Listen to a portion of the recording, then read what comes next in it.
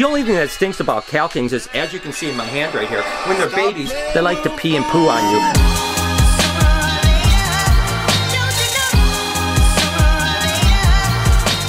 Hey, good morning everybody. Welcome to the vlog. I hope the start of your day is absolutely incredible. We only have 2 more days before we are off to Mexico and having some fun down there. Today, I think I'm going to spend a little time with Bella. You know, I kind of realized she is such a special animal to me, and I really haven't had her in the vlog very much lately. So we're definitely going to spend a little bit of time with Bella for those of you people that love my rhino iguana. We're also going to take a look around some snakes and just see what's going on here. I am spending the day here at BHB. Again, only today and tomorrow, and then we are off to Mexico. What do you say we just push all our problems aside today and have a great time together? Let me know down in the comments how your day is going. You guys know I love to read about you, and while you're down there, can you do me a favor and smash that like button? What do you say we go see Bella and get this day started? And for those of you that don't know, and hopefully you certainly do, but if you're new to this vlog, this is my girl Bella. She is a rhino iguana, and I absolutely love her to death. We've had her for a little over a year now,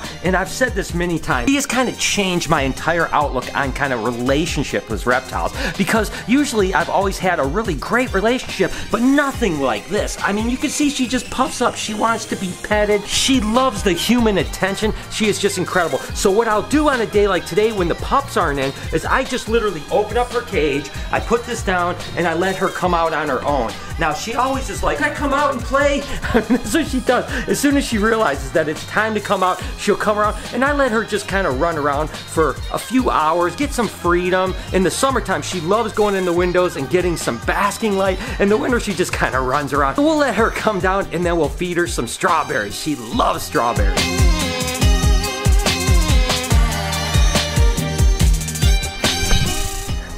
She's being a cheeky monkey right now. She wants me to feed her. Come on, girl. You want that? There you go.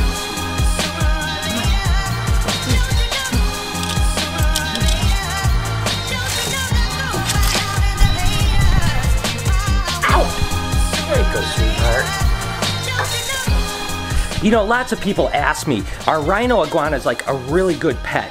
And the truth is they can be, but you have to have space, time, energy. You know, we're actually building Bella an 8-foot plus size cage next door that she's gonna have a ton of room in. It's literally gonna be like 8 foot by 6 foot by like 8 or 9 foot tall. So she's gonna have a huge amount of space. And that's really what you need for something like a rhino iguana, to really give them what they need. Bella is about half grown now, so she's gonna get much larger. And it's just important to give her plenty of space to run around. But other than that, if you have the right setup, the time, the energy, everything like that, they can be amazing animals. And now that they're being captive produced pretty regularly, it's pretty cool that you can get a really great captive born baby. You'll never find a cooler reptile, that's for sure. But again, it's not for everyone. These aren't disposable pets, people. This is something that you're gonna have to spend the next 40, 50 years of your life taking care of. So make sure that when you're ready for an animal like Bella here, you are prepared to give her whatever she needs.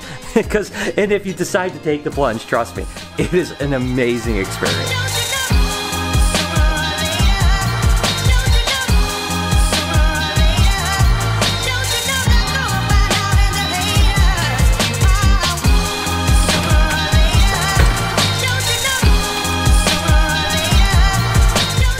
And that's one of the things I think that's so amazing about this girl. She will come around, she'll run around, and when she's done, she just goes right back in her cage and she goes, "I'm just gonna hang out here for a little while, and I'll just go ahead and leave this cage open so she can come and go as much as she wants." And I find that she usually spends about 10 or 15 minutes running around, and she heats up a little bit, and you can see she's shedding just a little bit. It's okay, Bella. You're a good girl. So one of the things that's really nice about hibernation is that really I'm not as involved in certain areas of the collection. So basically, if Eric is taking care of something, or Jessica, like, I kind of let them do their thing. That's one of the things that's great about having a good crew. They kind of are autonomous, so they know what they're supposed to do, and if there's any problems, certainly they come to me or Lori, but for the most part, they just kind of do their thing. But when we get into hibernation, I get a little bit of a chance to kind of pop in and just kind of really check things out. And it's really awesome to see animals that you may not have seen for 4 or 5 weeks and just see how they've developed, and it's really freaking cool. So I want to show you a couple things that popped out as I was going through racks today. Take a look at this tangerine Honduran milk snake right here. Holy moly. And it's a feisty little monkey. Calm down, buddy. Oh my gosh, it's crazy. But look at the color on that. That's one of the nicest ones I think I've ever seen. I mean, it's almost all orange with just little teeny tiny white bands. I'm so glad that we're hanging on to this one. This one is going to be a future breeder for sure. It's a male, and he'll probably be ready in about a year, year and a half, and we can take him to some really beautiful females and see if we can't get maybe a solid orange tangerine Honduran milk snake in the future. And then you guys might remember this animal right here when I hatched it. It was actually a thumbnail of one of my vlogs. It kind of looks like one of those Halloween candy corns or something like that. Again, this is a Honduran milk snake, and I'll be honest with you, I've never hatched one that had that yellow in the middle like that. Those big wide yellow bands. So of course we hung on to it. And again, I saw this when this very first hatch. This is how it looks a couple months later. This thing is so freaking awesome. Then this little dude is freaking awesome. Of course, this is a mosaic Cal King, but it's got that really crazy wide stripe on it. These are something that's similar to what we call tire track California king snakes. It's a different genetic thing because the tire tracks were actually an offshoot of banana Cal Kings, whereas this is the mosaic variety, which is really more of the black and white rather than the coastals that are brown and yellow. But I just think that thing is freaking wicked. And I absolutely love this snake right here. This, of course, is a granite Mex Mex. And you guys probably remember when I was hatching them this summer, we hatched out some crazy cool granite Mex Mex, and we decided to just hang on to a couple of them to raise up just for future breeders, and this happens to be one of them. Again, it was just a little pencil when we saw him last time, and he's definitely getting some size on him and looks absolutely incredible. And then another Cal King that is crazy cool is, of course, this high white black and white California king snake. Look at that thing. Holy cow. We started working this project like literally like 18, 20 years ago, and we had just a barren black and white Cal Kings, and we just started breeding the highest white to the highest white. And over the last 15 plus years, we've ended up developing animals that are literally like this one here, that's like 90% white. I mean, how freaking awesome is that? The only thing that stinks about Cal Kings is, as you can see in my hand right here, when they're babies, they like to pee and poo on you. That's the way it goes. As it gets bigger, they definitely calm down and they stop doing that. But that thing is super neat. After a quick wash of my hands, I wanted to show you this here. This, of course, is an albino beauty snake. Look at how freaking awesome that is. And remember, this is the one that we bred a T positive to a T negative, expecting to produce normals that would be double het for both types of albinism. And it popped out albinos. We only hatched out 2 of these out of the clutch, but this is one of them here, and it's freaking so cool. Of course, the beauty snakes are amazing animals. This is a Chinese beauty. They max out at about 6 foot, but some of the like Taiwans can literally get 8+ foot long. Look at how cool they are. I mean, they're just such incredible snake. And all of these Tiniera are just some of my favorite animals. I've been working with them forever, and I think they're super cool. So we're gonna raise this little bugger up and see if we can't produce more albinos like him. So today I'm working on getting more things on the website, and the thing I'm doing right now is going through all the new tree boas that we have. So I thought I'd show you. Hopefully you guys can see that he's really dark, but then if you look at the patterning of that crazy like orange-red coloring, and again, he's got those crazy yellow eyes too. So this next one really actually surprised me. I wasn't expecting something so big. He's much bigger than the other one, and he's kind of cool too. I'm not gonna lie, I'm gonna use the stick because I don't want to get bit. But look at the cool pattern on him. Like, he's got some pretty neat looking pattern going on. Very cool and feisty, and a really neat head. So this last guy I think is by far my favorite. This one here has, again, a really cool pattern. He's got some really cool pattern, like red pattern going on there. See, look, I can even pick him up. But he's got kind of like these, instead of the yellow, they're almost like a reddish orange color eyes, which is really neat. So I think that this guy by far is my favorite. And I think that I'm his favorite too, since he just bit me. You guys know that we are actually heading to Mexico in just a couple days. Are you psyched or what? I'm very excited. What is your plans? What are we going to be doing? Are we going to be doing a lot of fun stuff? Plans are a lot of eating and drinking and laying by the beach. And then we're going to go to a croc farm, and we're going to go to a monkey place and a dolphin place and the Mayan ruins and a bird place. That's what you're doing. I'm going to be on the beach. Will you at least come to the Mayan ruins with me? Yes, I will do that. All right, so the deal is we are leaving in a couple days. A little bit of a break, kind of a relaxing time. Lori's going to be on the beach, kind of just partying it up the whole time. But I want to continue to do a lot of adventures. There's a croc place I definitely want to go to. I think there's a monkey place I want to check out, like a monkey forest type of thing.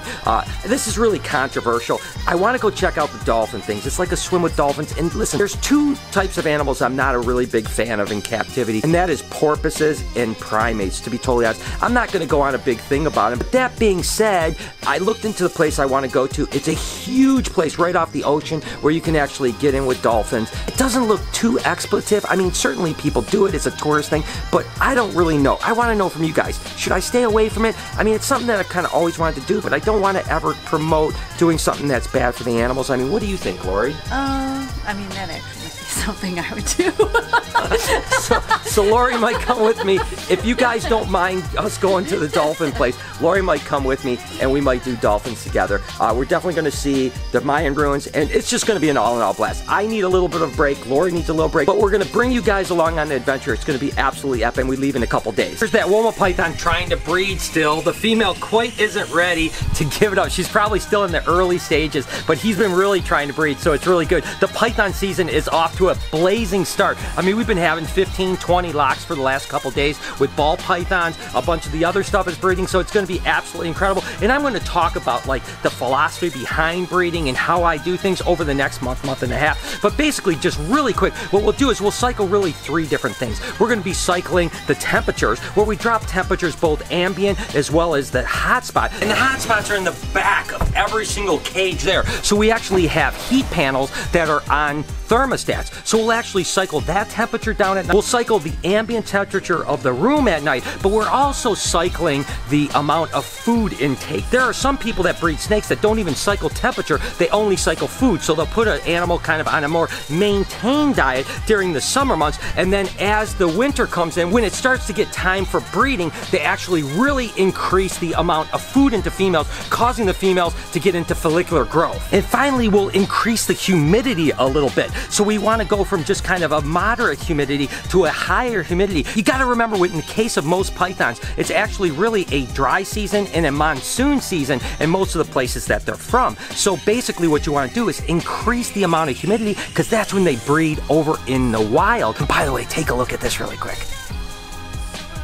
That's actually a ghost honey cypress that is bred to a ghost pastel. This is the first time he's ever bred. He's only a year old, and we had him with the female the last couple days. It's the very first time he's bred. So how exciting is that? Again, I'm going to continue to teach you guys how to breed snakes if you so want, or you can just follow along my madness, whatever it is. But I'll be giving you tips over the next couple months, so you got to definitely stay tuned. But again, 2018 breeding season has been starting out amazing. All right, guys, I'm going to wrap it up because I have a bunch of work to get done before we leave here in a day and a half. I still have to edit. I have a ton of emails. I've got a lot of work to still do. And I can't tell you how much we are looking forward to this little vacation and bringing you guys along on this vacation too. It's going to be absolutely epic. Lori and myself have been going nonstop for over a year without any kind of a break whatsoever. So it's going to be so needed, and it's going to be so much fun. I can't wait to bring you guys along on this adventure. And thank you so much for all your support, and thank you for wanting to follow along my life. You guys mean the world to me. We are so close to 1 million subscribers. It is so humbling. Thank you guys so much for all of your support.